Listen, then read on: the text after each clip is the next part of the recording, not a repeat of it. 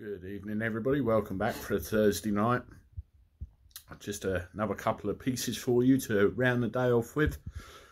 Well, with, politics, you got your left and you've got your right. Whenever they're in power, you're always either worse off or better off financially compared with your situation.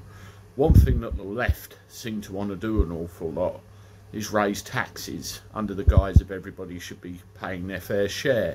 And then there's a big giveaway with extra benefits and little goodies for, here, there and everywhere. And generally people are impoverished, usually slightly better off than they would be otherwise under other governments. Well, have a look at what old sleepy Joe Biden's been up to.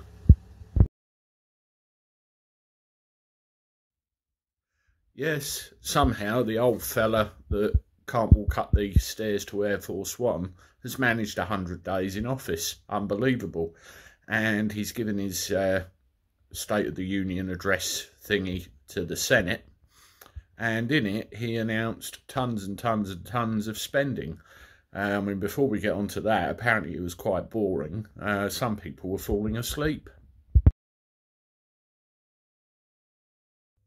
Yes, I can't say I blame the guy really, and those others, the way he plods along and has trouble stringing a sentence together, it could get a bit tiresome.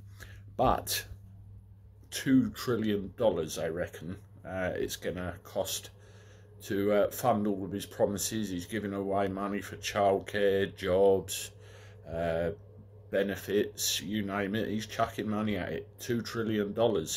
Now, this is all very well and good and all very nice and all very Christmas presenty, but I have one very, very important question. Who's going to pay for all of this?